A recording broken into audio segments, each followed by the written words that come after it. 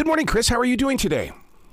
I'm very well. How are you? What a great time to be a journalist, huh? Wow, it's like every day is a news story. It just keeps happening. It just keeps happening. How do you keep it together? Because I've always struggled with change, and it's like I had a general manager once tell me in radio, dude, if you can't accept change, you got to go to the door. I need you out of here. How do you deal with this, Chris? Well, I think historical perspective and context is really, really important. Human nature does not change. People are not different than they were 10,000 years ago. We are the same species. Mm-hmm. We communicate differently. We live differently in a lot of ways, but our nature remains the same, which is human beings are the absolute best. We're amazing, but we're also the worst, right? We're also those same impulses. And when you read the Bible, or you read the Greek myths, or you read the stories of every ancient civilization, read Shakespeare. Yeah. It's not different. We're not different today than we were before. And every generation comes along and says, well, we're at the end of history. Yeah. This is it. Everything is different now because we said it is, because we feel so different and superior and better than these people who came before us. But that's not true. History just keeps happening. And one of the things that is easy for us to forget is that many times in American history, we have run this thing right up to the edge. Mm-hmm. We have been in very, very precarious circumstances before. And we are most certainly in a precarious circumstance again. We have pushed our Republican, small r Republican, and small d Democratic institutions into a constant stress test. Yeah. Where we have impeachment after impeachment, where we have crisis after crisis, and it becomes exhausting. But if we give in to the kind of thinking that says that we are at the end of history, it's dangerous in several ways. Number one is it invites us to tune out and say, well, it's all over now and nothing matters. Number two, it invites radicalism, right? It invites radical ways of thinking and being, because the first thing that politicians want to do is to convince their supporters that this is the most important election. This is the crisis. Now is the absolute fulcrum point of history. And that creates a permission structure for behaving really poorly, right? You can lie, cheat, and steal. Do you remember, it was a long time ago now, in 2016, there was a meme going around, would you kill baby Hitler? You remember that? I do. It was a social media thing. Would you kill baby Hitler? And it prompted some interesting sort of chin stroking discussion about ethics and all of that stuff. But the premise was insidious, which is that somehow which baby was Hitler. That somehow you'd know. And then if you knew, wouldn't it be okay to do something wrong? Wouldn't it be okay to do a wrong thing in order to save the future? We don't know. We don't know. We are living, it was Soren Kierkegaard who said, life can only be understood in hindsight, but it has to be lived. Life can only be understood in reverse, but it can only be lived going forward. And we just have to do the next right thing. We just have to try to make the best choices that we can and nudge things along a little bit. And part of what is breaking American politics is this sort of cataclysmic end of times thinking instead of what is correct, which is this is an extraordinarily blessed, wonderful time to be alive in the world. Yeah. You bring up that meme about Hitler, and right away my imagination was taken to the current situation with the U.S. Supreme Court, with them cracking down on social media, what is and what can't be put up there. And so I turned to someone like you guys at News Nation, and I know that you are going to explain it to me, and I can jump out of the game of assuming. Well, the simplest way that I can explain these cases, so Texas and Florida put forward laws that said that social media companies cannot take down certain posts. Right. And the social media company said, it's our platform. we have a right. It's our property, number one, and we have a First Amendment free speech right that you can't make us say things. So these states said, we're going to levy enormous fines against you if you do things that we don't want to do. So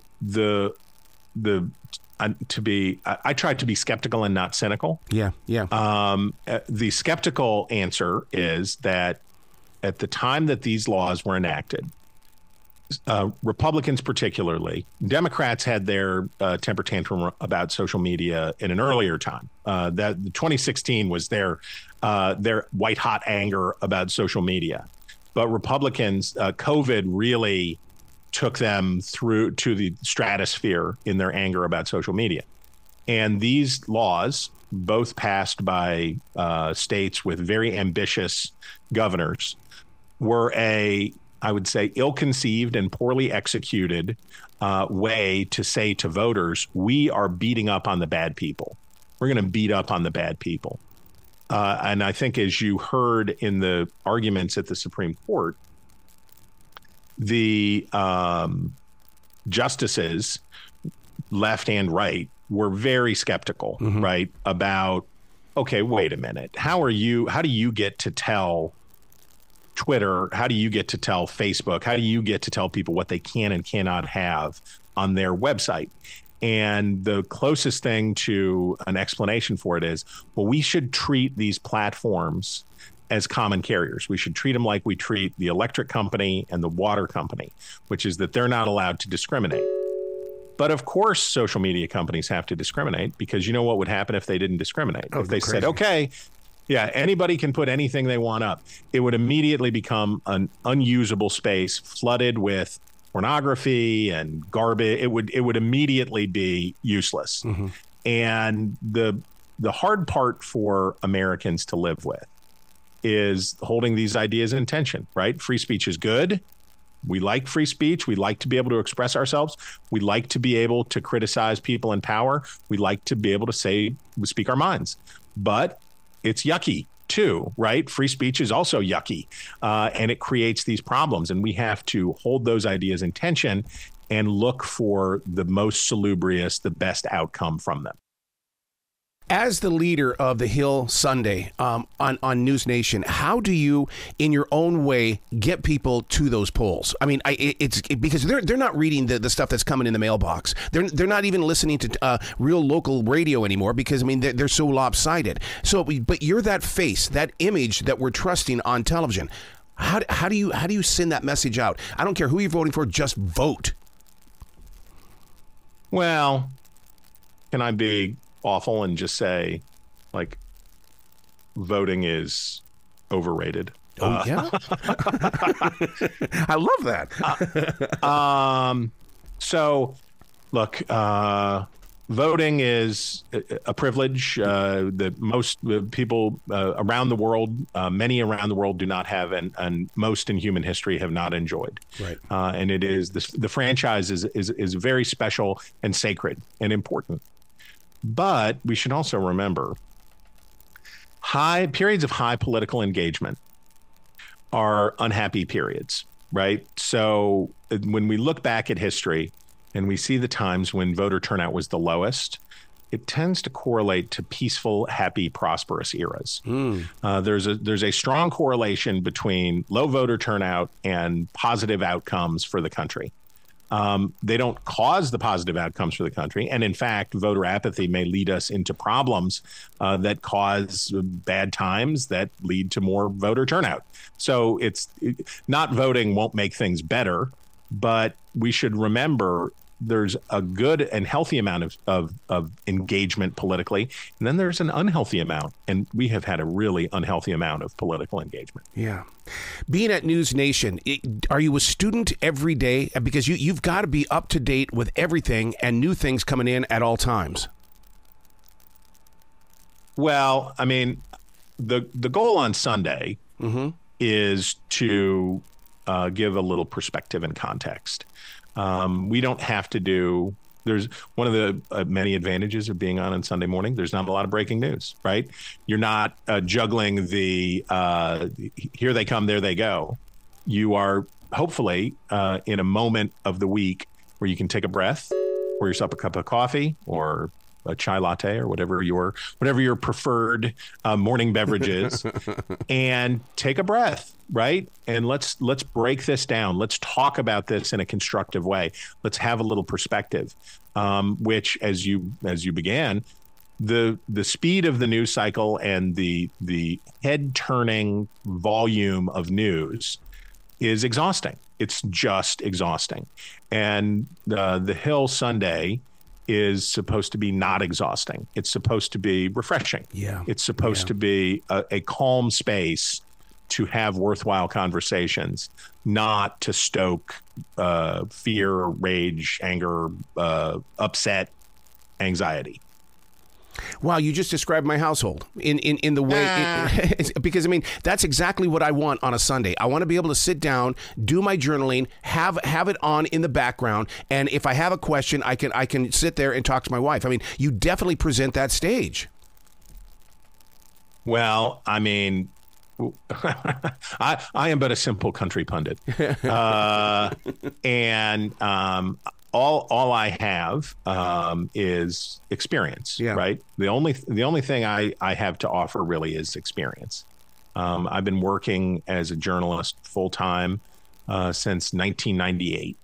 And I've worked at the local level, and I've worked at the national level, and I've worked in print, and I've worked in digital, and I've worked in television. And I have had an abiding passion and interest in politics. And most people hate it. I love it. I'm fascinated by it.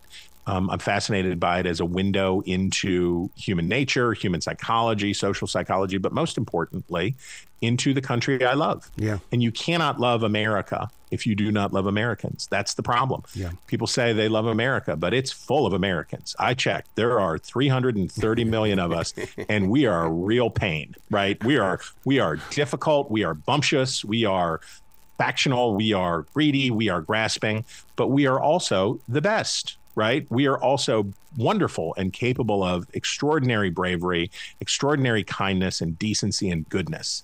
And I guess for me, politics is a window into what Americans really think and what Americans really do. Right. And I can only bring that. Wow.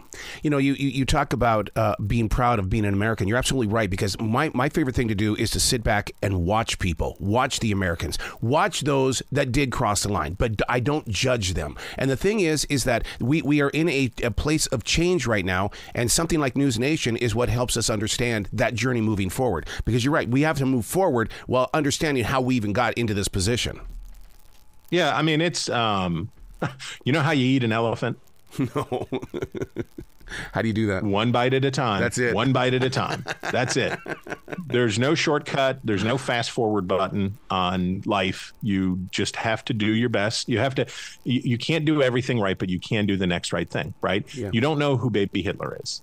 So you just have to try to love all the babies, right? You can't know. So you just have to, Davy Crockett very famously said, I make sure I'm right, and then I set out. Yeah. Right. So that's all we can do. We do our best. And that requires, frankly, as journalists, a lot of humility. Right. You have to be humble. You have to be open to the possibility that you might be wrong. And if you're open to the possibility that you might be wrong, then you should check your work carefully. You should make sure that the things that you're saying are true to the best that you can know, and that your analysis is as fair as you can make it. But very importantly, when you're talking to other people, to be open to the possibility that they might be right. And if that's true, then I should listen. Yep. I shouldn't talk. I should listen. Yeah. I call that the silent watcher, or the silent wolf, in the way that there are times that we're not supposed to be speaking. But being a member of that journalist, that journalist lifestyle, there are so many people that are just attacking you guys endlessly because they say you're the propaganda starter. And it's like, no, look at the real story here. Well, speaking of ideas in tension, look, we in the news media, I wrote a piece for the Dispatch that came out and examining what happened with social media, traditional media, and politics in the past 9 years. And it's very clear that social media was an intensifier of many of the worst aspects of journalism, right? Because we followed the herd instead of reporting what we saw. Instead of reporting on real life, we got sucked into a social media vortex. Because I was talking to a group of students last night, and I got a great phrase that this woman said, journalists misunderstood the difference between intensity and density. Oh, wow. That we saw wild, hot stuff happening online. And did you see this? And did you see that? And it was retweeted a billion times and blah, blah, blah, blah, blah. And of course, among the most addicted early users of social media were journalists. We loved it. It was like a Slack channel for all of the news media. Breaking news, and you can see it. And wow, this is amazing. And we were totally into it. And you know who else was totally into it? Lunatics. Yeah. Lunatics were totally into it. Yep. People who previously would have had to photocopy their manifestos and hand them out on the street, or write letters to the editor, or bore people at the bar, or annoy their families. Those people, or call into radio shows, those people had a new platform. And the distribution of social media users was not smooth. It was lumpy. And so at one end, you had this huge cluster of elites in the media, in business, in the elite world. And at the other end, you had crazy people, right? You had a lot of crazy people with obsessive ideas. And we got both ends of that lumpy distribution became obsessed with the other one. Yep. And instead of seeing Americans as they really were, a lot of people in my business got obsessed with the craziest, most radical voices. My only point in all of that is we in the news business cannot pretend like it happened to us, because it happened through us. Oh, wow. We were the platform for the platform, and we got Twitter brain too. And after 9 years of really rough sledding, right? 2 close elections, a pandemic, social unrest. We have been through political violence. We have been through all of that. And I pray to God that at the other end of this, that we are grown up enough now as citizens, but also as journalists, to take a breath and take stock of who we are. And by the way, what we owe. As journalists, we owe our audience, right? Because they're giving us their time. We owe them. But we owe the country. We owe not to make it grandiose, but there is no American journalism without Americanism. And a journalism that does not serve the idea of America is no kind of journalism at all. Wow. I love where your heart is. Chris, you got to come back to this show anytime in the future. The door is always going to be open for you. I dig it. Excellent, dude. Will you be brilliant today, okay? We'll try our best. Fake it till you make it. Yeah, that's right. Thank you, Guy.